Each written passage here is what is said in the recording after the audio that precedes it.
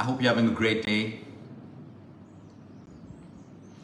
Today, I want to talk about self-worth.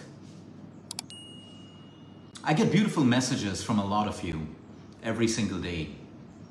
My message box is filled with beautiful words, beautiful blessings, beautiful messages, a lot of requests for help on certain subjects of cancer and nutrition.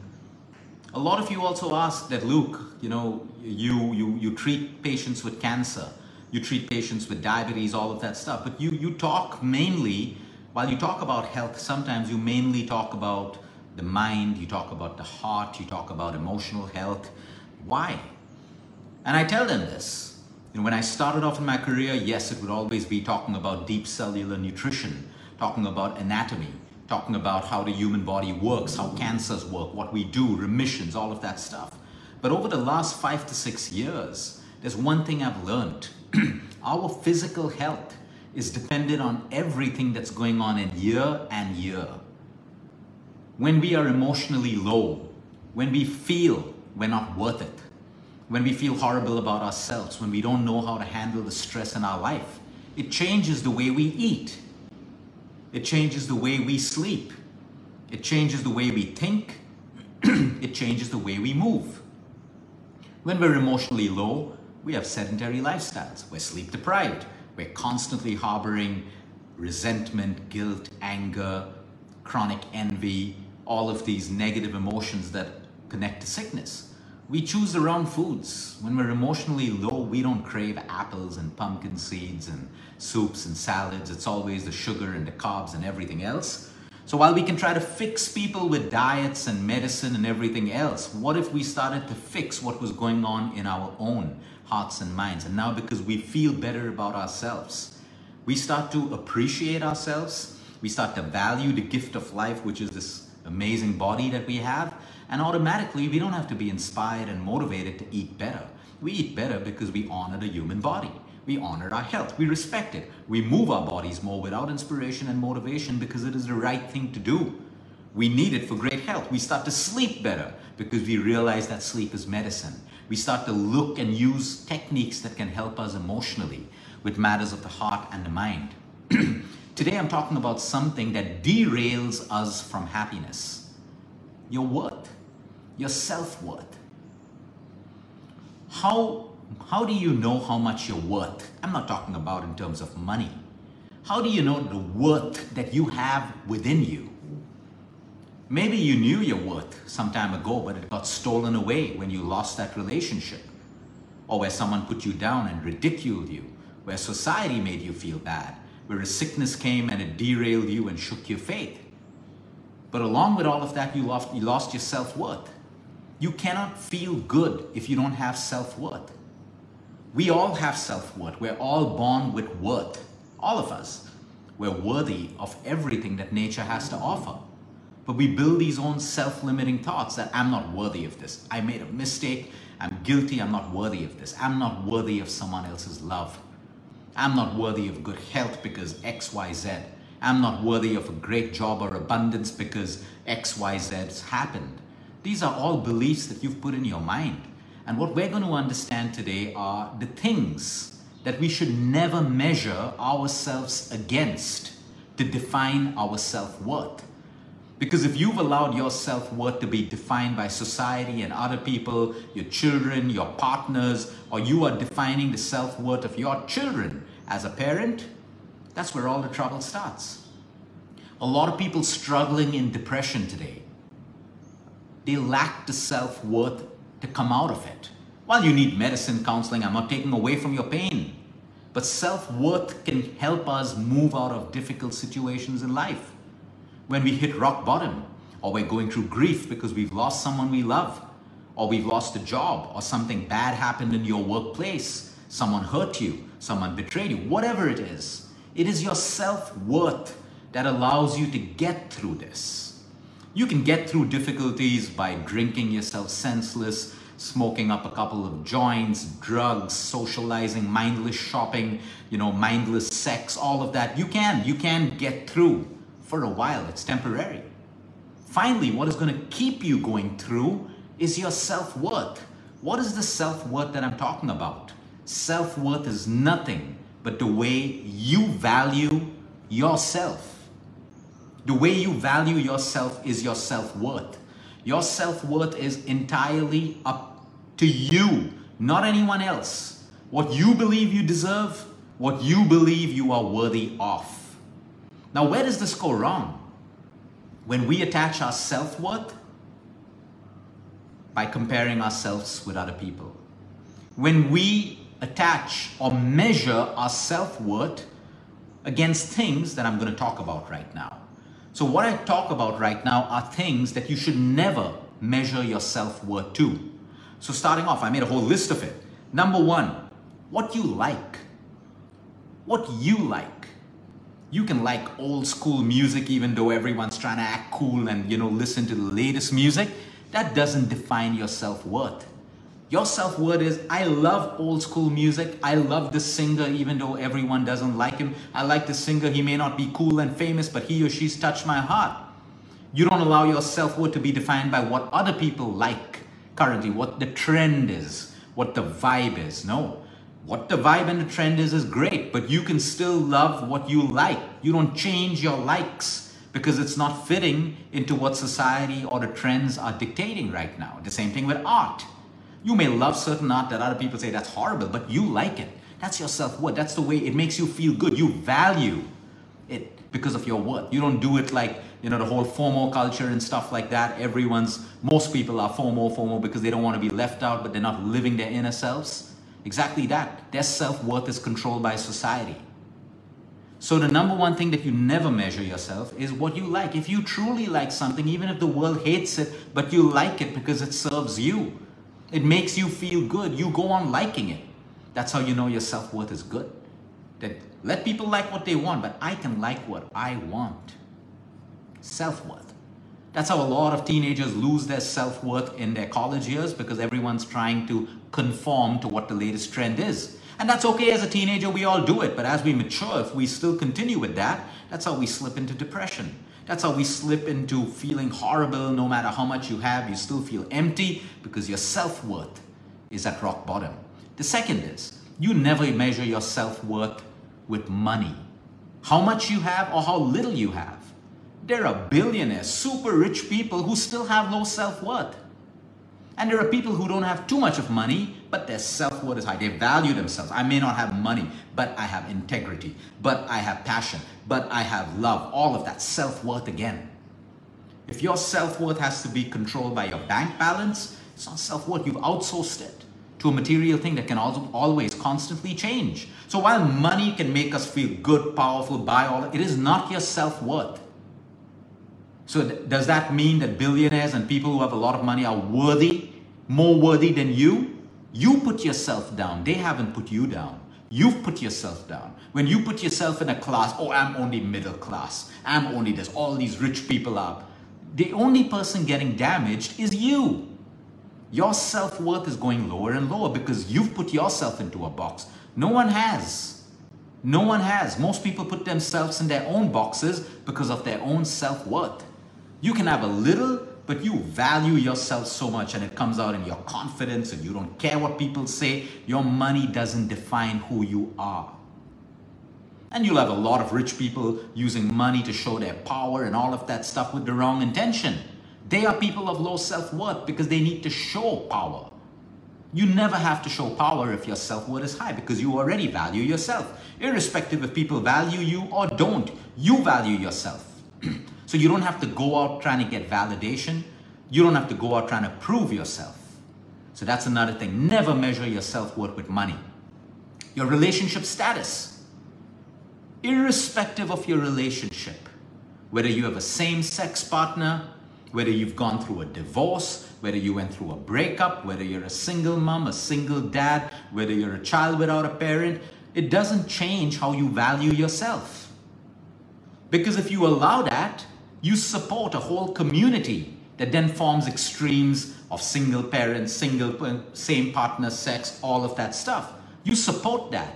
But irrespective of your relationship status, it doesn't change how you value yourself, how you treat yourself. So the responsibility comes to you. your self-worth. People of low self-worth will fight for the status to be right. How does the status matter? The status doesn't matter. It's how you feel at the end of the day, how you value yourself. So irrespective of your relationship status, your self-worth has nothing to do with that. It is how you value yourself, whether you're single, same-sex, doesn't matter. It's how you feel and how you value. You don't wait for society to define your status and how you should be, that if you're single, this is how you should be. If you're married, this is how you should be. If you're gay, lesbian, whatever, this is how you should be. You do it either ways because you feel good about yourself and you value yourself. You never compare or benchmark your self-worth on the number of friends you have. Oh, I have so many friends, I feel good about myself. Tomorrow you lose 5 friends and you're at your counselor's office. No. A lot of people have a lot of friends, but they're yet lonely. Some people have a few friends that you can count on your fingers and their relationships thrive. The number of friends do not matter. The quality of those people in your life matter. So your self-worth is not dependent on how many friends you have. It is how you feel with 2 friends or 10 friends. If you still feel worthless with a crowd of people around you that you call your friends, you have a problem with your self-worth. You've attached it to how many people. So all the time, I need to be with people to feel better. You don't always have to be with people to feel better. Sometimes it's nice. You can vent out, have fun. I'm not talking about that. But if because you feel low, you need people because your self-worth is attached to that, they're never going to make you happy, ever. And it's not their job to. So never. Friends, again, number of friends don't matter. Your self-worth isn't dependent on how many holidays you take. There are people taking holidays every 2 to 3 months and they're yet depressed, unhappy, sad, and they don't thrive in their relationships at work, partners, or anything else. It is the quality of those holidays. Today everyone is, oh, I travel 3 times a year, 4 times a year. Doesn't matter. Is that travel making you happy? Are those holidays making memories? Are you chasing happiness or are you chasing meaning in life? Your self-worth doesn't depend on how many holidays you take. It depends on how you feel. How you value yourself with those holidays, post those holidays, without a holiday. It shouldn't change. Your self-worth shouldn't drop because I can't take as many holidays as my friends. It stays the same because you value yourself. An extra holiday doesn't mean your self-worth goes up or down. This is mainly for kids and teenagers. Your grades do not define your self-worth. You could have low grades, high grades. It doesn't change your self-worth. It may give you certain, possibilities more than someone who has a lower grade or vice versa or whatever. That's it. But if you have low grades or you have high grades, it doesn't change your self-worth. So for all the kids out there who commit suicide or get depressed and stuff because they got 95% instead of 96%, okay, you've attached your self-worth to that. That may not just be entirely your problem, it may be the problem of your parents as well. Because they've taught you that your self-worth in the world is dependent on your grades. And it isn't. It isn't. Absolutely not. Your grades are there to get you into a particular class or a college course or vice versa. It ends there. It doesn't define who you are. Does that mean everyone who has low grades are going to be useless and people not worthy of success? Absolutely not. You're looking at one. Low grades right through my career. I'm just giving you an example. It doesn't matter. Your grades don't define your self-worth, and I hope every parent out there realizes this. And if your children have low grades, it doesn't define your self-worth as parents in society. Too many parents out there, they have low self-worth, so they're comparing their kids with other kids. Oh, you see, his son, what are you doing? His grades are so high. You're so useless and stuff like that. It's your insecurities. Don't drive them on your children. Don't drive your low self-worth on your children. You fix your low self-worth if you're going to be a good parent. But don't mess up your child's life by using grades as a way for them to measure their self-worth. Achievements in sports. If you didn't win the race, it doesn't mean you're not worthy of life and happiness. You lost the race. Try harder. Big deal. It's gone to the extent that schools have to remove competition today because children get emotionally weak and need psychologists and psychiatrists because they lost. That's the sad part of today's world. Emotional, and by doing all of this, it's not like kids or adults have gotten emotionally stronger. Everyone's gotten emotionally weaker. What's wrong with losing? Everything if you've attached your self-worth to losing. There's nothing wrong with losing. There can only be one winner. There can only be one winner, whether you like it or you don't. Play the game. Or don't play the game. Homeschool your kids. If you want to protect them from losing, or teach them that it's okay to lose. It just doesn't define who you are. It just doesn't define who you are. People in the Olympics, athletes, they don't win all the time, they lose. And the losers never come back. But the winners, they come back again because they know that the loss didn't define their self-worth. It's how you value yourself even when you lose. You can feel bad. Of course, no one likes to lose. Feel bad, but you don't attach how you feel, how you live, your image, your personality based on that one loss. The next thing, never benchmark your self-worth according to what people think. So if your self-worth and how you value yourself is dependent on all the compliments you get, the criticism and all of that stuff, you're someone else's puppet. Today they say something good, oh, I feel so worthy. Tomorrow one person says something bad and I'm depressed. I feel so bad. Because your self-worth doesn't change irrespective of what people say, do, their opinions, and what they don't say. You still value yourself. Of course, we all like compliments and we'll feel better. But if they don't come, it doesn't mean we change our value. So never benchmark your self-worth against what people say and stuff. Your appearance and your body. Okay, you don't like how you look, change it. You want to lose weight, you want to build muscle, do it. But do not attach your self-worth to that. The reason why most people fail in losing weight, building great bodies is not the lack of nutrition and exercise. It's the way they feel about themselves. They've attached their self-worth with how they look. So if you are dependent on valuing yourself based on your physical looks, the color of your skin, your hair, all of that, you are going to have many happy moments while it all looks good, and miserable moments when it changes and when people don't agree that they think you look good. So of course we're going to feel bad. Hey, someone comes up and hey, Luke, you look horrible and you've been working out and you look horrible. I'm going to feel bad, but it doesn't change how I feel about myself. I still know I'm Luke. I know what I'm doing. I know what I feel. I'll feel bad. But I will not allow that statement to define me and go into a depression and allow them to rob my headspace and my mind space and now chase some crazy diet just to prove a point. It doesn't matter. Maybe I'll look like, oh yeah, I have been slacking on my workouts. I can put on a little bit of muscle and I'll get to it. But I will not let someone define my value, and neither should you. Your age. Never let your age define your self-worth. Whether you're old, whether you're young, you're a teenager, you're aging, your days, your youth is over. Welcome a new phase of your life. There are people in their 40s trying to be 30. There are people in their 50s trying to be 40s. In urban cities across Mumbai, Delhi, Calcutta, all of that, we have young 45 and 50 years people trying to live their youth. Oh, I'm doing MDMA, I'm cool, I'm doing LSD, I'm cool. I don't care if you do it or not, but don't make it linked to your self-worth. That to feel better, I'm trying to be like the youngsters, let's do some crystal tonight and stuff like that. Low self-worth. You want to do it quietly, enjoy yourself. You don't have to make a big deal about it. You don't have to have special parties to try to show your kids that, hey, we're cool as parents as well. Low self-worth. So age is never a barrier unless you make it. So if your self-worth changes against your age, imagine how miserable your life's going to be. Oh, when I'm 40, I'm going to feel miserable. When I'm 50, I'm going to be old. When I'm 60, you should be thriving and evolving at that point, irrespective. I want to color my hair. I'm in my 50s. So what if you're 50s? What's the big deal with a little bit of white hair? How long are you going to cover that up? People can still see you're old in so many other ways. My point is, be comfortable with yourself. You can color your hair, but not because it defines your self-worth. Because you want to. Social media following. If you judge your self-worth according to the followers you have, the likes you have, you are miserable right now. It's nice to know if your content was good. It's nice to know if people like you, but there are people constantly checking their phone who like, oh, this person didn't like.